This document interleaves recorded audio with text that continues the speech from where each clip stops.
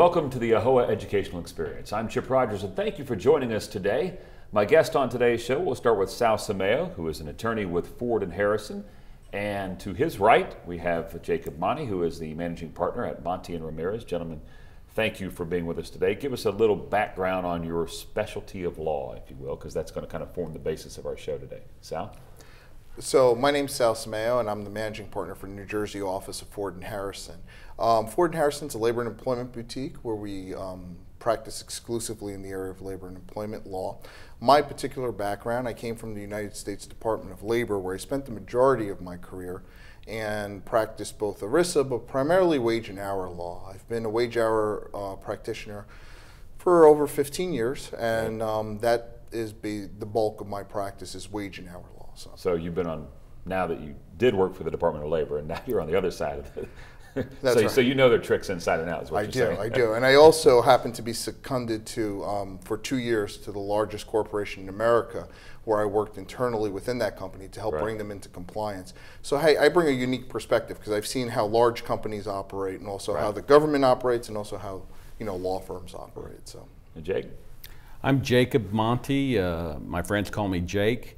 I am a labor and immigration lawyer out of Houston. My firm is called Monty & Ramirez.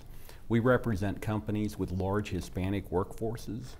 A lot of those employers are in the hospitality industry, some are in the restaurant industry, and we focus on helping employers deal with issues like sexual harassment complaints, wage and hour investigations, class actions filed by employees, and union organizing drives filed by unions to try to organize the employees. We also work on immigration compliance as well. And I want to focus, at least in this first segment, on a little bit of the, I guess, the history and today's status of union organizing. I mean, I guess if you go back in American history and you see you had this buildup of unions, and a lot of that was in response to there was no OSHA for worker protection. You had a lot of one-company towns, and employees could be abused. Those things have gone away, and perhaps some would argue the need for a lot of union organizing has gone away in the private sector. But I guess what we're seeing is, and correct me if I'm wrong, private sector numbers may be down. Public sector unions have been increasing lately, but the activity even among private sector unions seems to be really becoming engaged here in the last couple of years. Why is that happening? Unions file organizing petitions like never before. Part of this is initiatives that were started over a year ago when everyone was talking about the Employee Free Choice Act, which was a proposal by the Obama administration that would take away an employee's right to vote for an election. I mean, what they were trying to do is have an election be done away with and have the whole issue of whether a union got into a company decided on if a majority of the people signed a card. So a lot of what we're seeing now is follow up from the rush of cards that were signed when EFCA was a big priority. Organized labor is focusing on minority workforces. It's that simple. And we're seeing them focus on the lodging industry, the restaurant industry, the supermarket industry, the construction, they have a partner with the Obama administration right now that has given them some favorable rulings, and they're trying to capitalize on that. And is this in the world of politics, I mean, I guess some people would claim it's a political payback, but clearly the unions were very much in favor of Mr. Obama winning, and he became the president. And I mean, do you sense this? You've been on the government side and on the private sector side. I mean, you sensing that this is his effort to make sure that he tells them, I got your back and I'm following through? Absolutely. I mean, one thing I've noticed with the Obama administration, well, with the union strategy with the Obama administration than in the past. In the past, unions took a shotgun approach. They put a lot of money in different buckets, and it didn't really go anywhere. With this administration, when Obama ran the first time, they took more of a rifle approach where they put all their money on certain issues, and EFCA was one of them. And by focusing their funding and their lobbying into very, very specific issues, I think they've been very successful. And the other thing, and I'll defer to Jake again on this, is the rise of social media and these new areas of law where people are, whether or not it's considered organizing or not organizing. And again, I mean, Jake is really the expert in labor law, so I'll defer to him. That's an interesting thought you bring up, because it's not just, we think of union organizing or people standing outside with picket signs. And I know there's one hotel that when I go to Chicago, they're always there outside that one hotel at all times.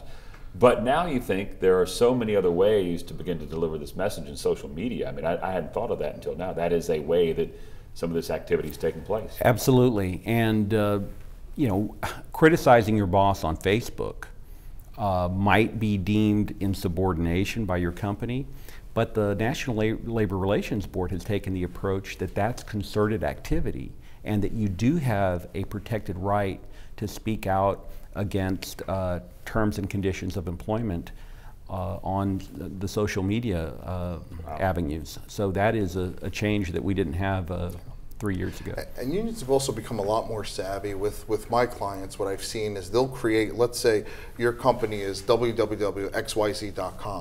They'll create a shadow site called www.xyz.net. And on there, they'll put on all this union organizing stuff and try to really organize. So I think that new media, whether it's social networking, Facebook, LinkedIn, or other sites, plus the creation of websites and YouTube. I mean, if you just Google yourself as an employer on YouTube, you may be surprised to find out that there's an organizing drive that you weren't even aware of. So I think new media has become a big issue with unions and organizing drives. I want to talk quickly about the EFCA, or the Employee Free Choice Act, in that typically these type of efforts they go through the legislative process, and in this particular case, it started to make its way through the legislative process. It got stopped, and then there was an election, and the House of Representatives turned to the other party, and it was clear that no longer was there the opportunity for that to happen statutorily. But it seems as if the administration has used its powers from the executive branch to begin to attempt to implement EFCA, even without the law specifically authorizing it. I mean, are you seeing this happen? Absolutely. Well, the EFCA for right now is on the back burner because they just don't have the support in the Congress. But we are seeing significant changes with, for example, the ambush election rule that was just passed last month that goes into effect at the end of April, which would shorten the period of time that a company has to prepare a campaign against the union. Typically, the way organizing happens is unions operate underground for a period of time, and they work on getting the card signed by the employees. So many times the employer doesn't know that organizing is happening until the union raises its head and files for a petition with the National Labor Relations Board, or if they're careless and somehow management, a savvy supervisor, notices some of the warning signs. But the quickie election rule or the ambush election rule would shorten the period of time a company has to respond to a petition from about 43 days to about 20 days. Doesn't sound like a lot of time, but that additional time gives the union a great deal of advantage in this area. So if there was organizing going on, and as you referenced a moment ago, some of it could actually be taking place through social media networks. You have essentially this organizing going on. All of a sudden, now the employer learns about it, and the time window in which they're able to respond or present the other side of the case, so to speak, under the quickie elections will be shortened significantly, which of course is all designed for one purpose, and that is a differing outcome, or a winning percentage greater for those who have the time and they're organizing. Yeah, that's absolutely right. Another significant change, Chip, is a new posting requirement that goes into effect this April that for the first time in history mandates that employers give employees notice of their right to join a union. We've had the NLRA for 60 plus years, and we never had that obligation, but now employers will face an unfair labor practice charge if they don't have that notice posted. If they have more than 20% of their employees that don't speak English, the notice has to be posted in the language that the employees speak, and it tells them their rights to join a union specifically. Wow. So that is another big change as well. We've got a lot more to talk about. We need to take a quick time out, and we'll be back right after this.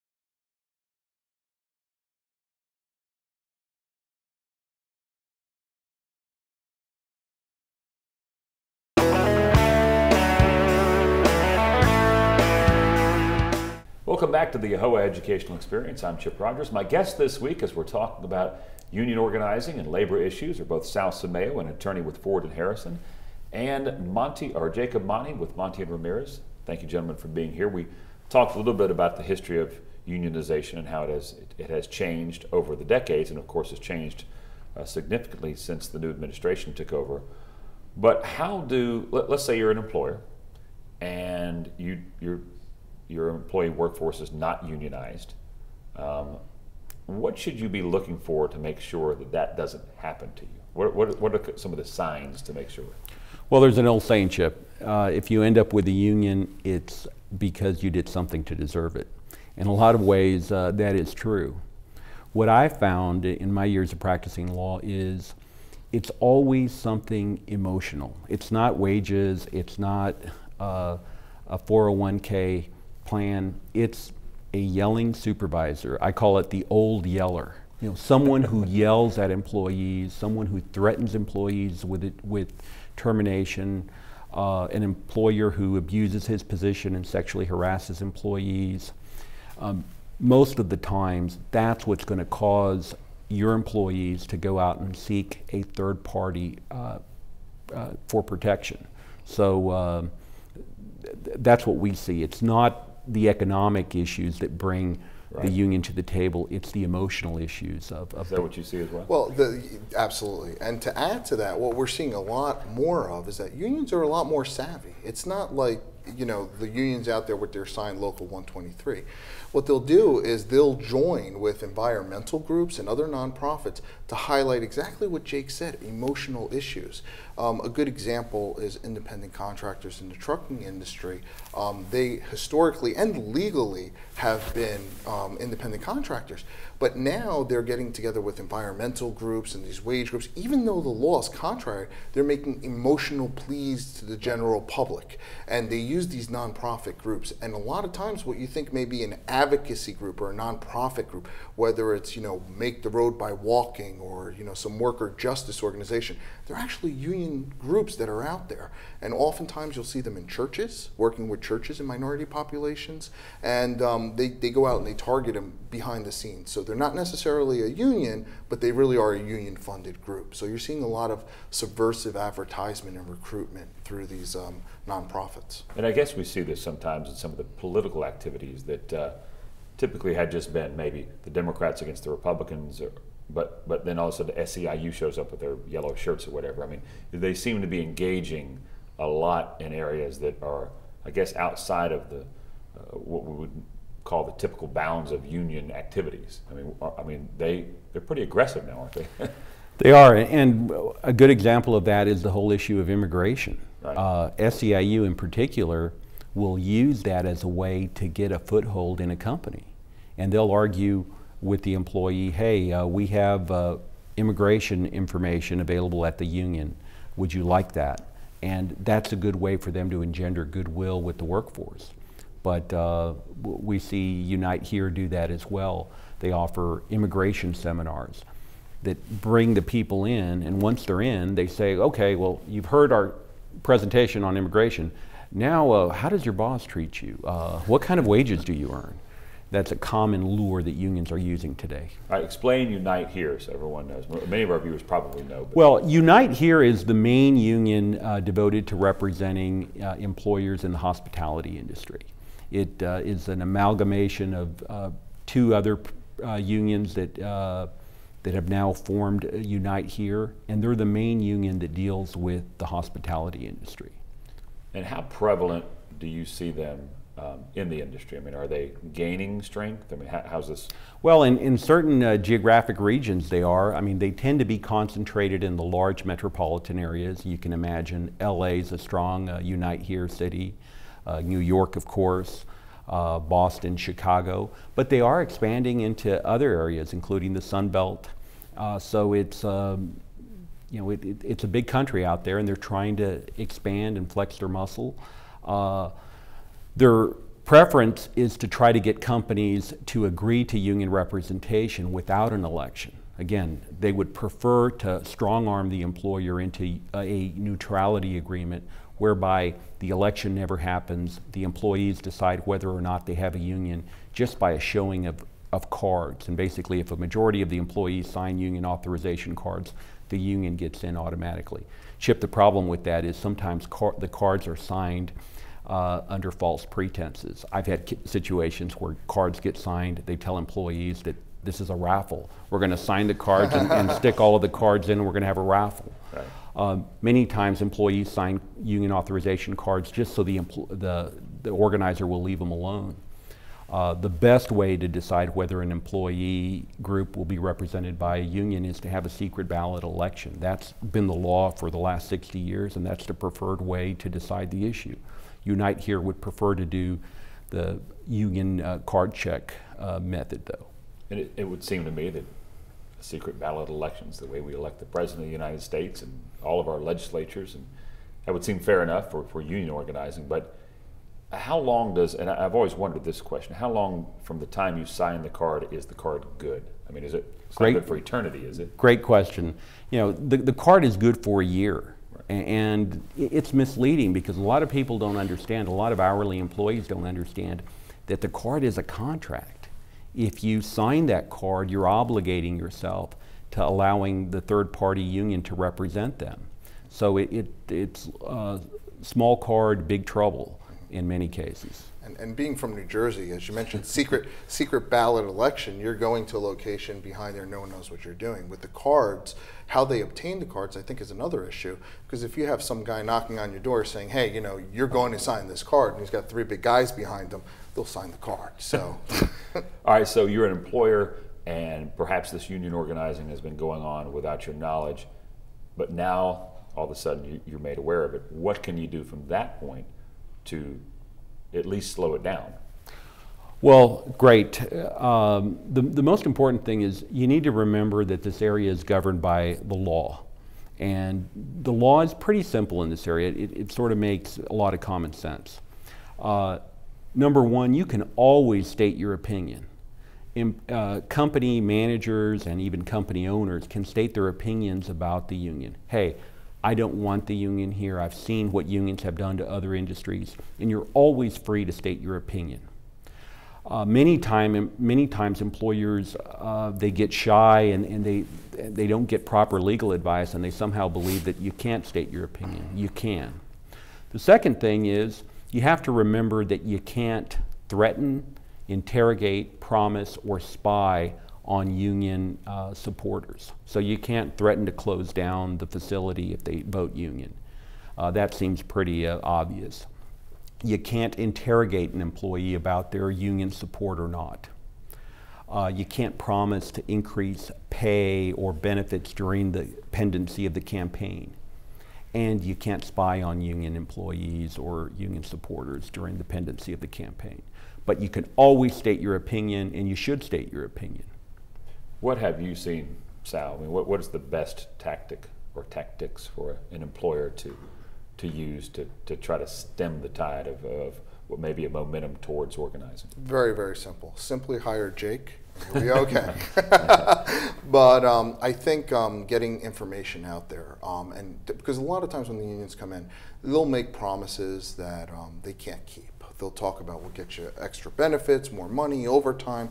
You know, I think in reality, by getting information out there of how your pay, your benefits is actually in line with industry standards and actually exceeds industry standards in some instances, I think is good. And just explaining your position and what would happen if a union was in there, what's happening with unionized, other similar situated employers that are unionized, and simply getting information out to your employees. So just simply providing the information which would dispel some of the, I guess, rosy predictions of what may happen if, in fact, the labor side gets their way. I mean, they're probably overpromising, and if you just simply provide the information, that's one of the best ways for an employee to say, yeah, I might not want to go down that road.